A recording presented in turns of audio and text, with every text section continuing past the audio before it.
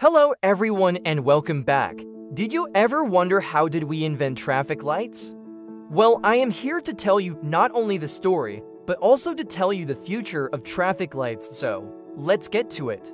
So first of all, when was the traffic light actually invented? The world's first traffic light was installed on Parliament Square, opposite the Houses of Parliament in London, on December 10, 1868. The growing congestion of horse-drawn carriages at that specific intersection was making it increasingly dangerous for pedestrians in the area. The traffic light installation featured a pillar with a top section resembling a cross. It had semaphore signaling arms, which moved up and down to instruct traffic to move or stop, and red or green gas lights. Designed to replicate the gestures of a traffic policeman, traffic was required to stop when both arms were perpendicular and move on when they were at a 45-degree angle. The red and green gas lamps were used at night. Based on a railway signaling system, it required a policeman to operate.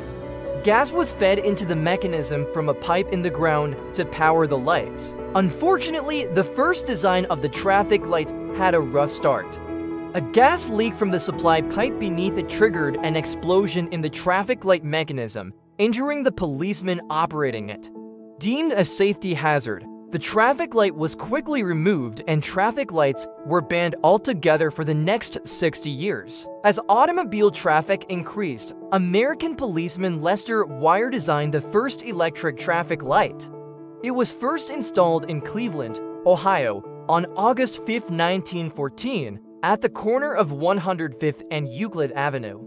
In 1917, the first interconnected traffic signal system installed in Salt Lake City, with 6 connected intersections controlled simultaneously from a manual switch. The first color system used in traffic signal systems was based on the navigational lights system used on ships at sea. In 1920, William Potts, a Detroit policeman, invented the first 4-way and 3-colored traffic lights. Detroit became the first city to implement the 4-way and 3-colored traffic lights. The yellow light used on traffic lights was not introduced until 1921 when William Potts brought the 3-color traffic light to Detroit. Before that, traffic lights were only green and red. Speaking of green and red, in 1920, in a predominantly Irish neighborhood in Syracuse, New York, traffic lights were vandalized frequently. The Irish citizens objected to the red light on top, which they viewed as a symbol of British oppression of Ireland represented by green lights at the bottom.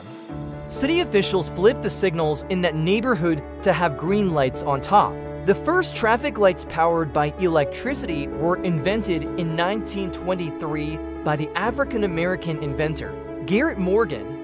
He eventually sold his design to General Electric for $40,000, $730,000 in today's money. In 1928, Charles Adler Jr. developed a sonically actuated traffic light. To operate it, drivers pulled up to a red light and honked their horns to make the light change. Installed in Baltimore, it was the first actuated traffic signal in the United States and served as the basis for modern traffic signals. In 1929, Adler also invented a pedestrian push button, which was installed in Baltimore, the first pedestrian actuated signal. In the 1950s, computerized detection used in traffic lights.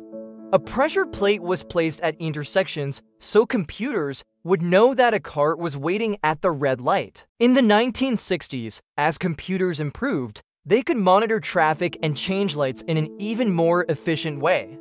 So what actually is the future of traffic lights? Well, I have a big surprise for you. You might actually start seeing a 4th color in traffic lights. The 4th color is actually not for humans. It will be mainly for self-driving cars. Humans and self-driving cars see lights in totally different ways. You know how we notice those bright colors and flashing lights?